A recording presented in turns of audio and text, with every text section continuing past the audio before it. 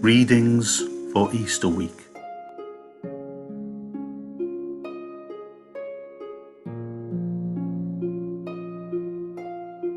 Thursday of Holy Week.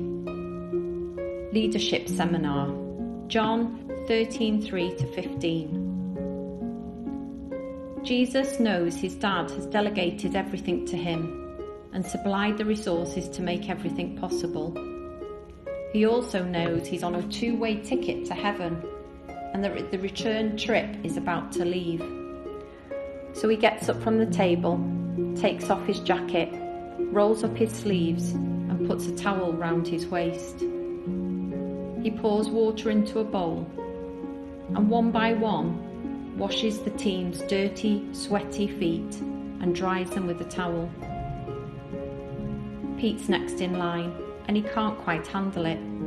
"Boss, no way! You're not washing my feet, surely?" Jesus answers, "You can't take it right now, but one day you'll get it." "No way," says Pete. "I'm not having you wash my feet." "If you don't, you're not part of it all," says Jesus. "Okay, then wash my head as well. I'm in totally."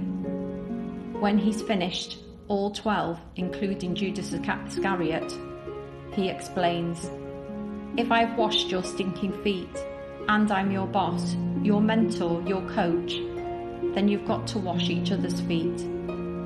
As ever, I'm not asking you to do something I wouldn't do. I'm your example, so copy me. Get washing."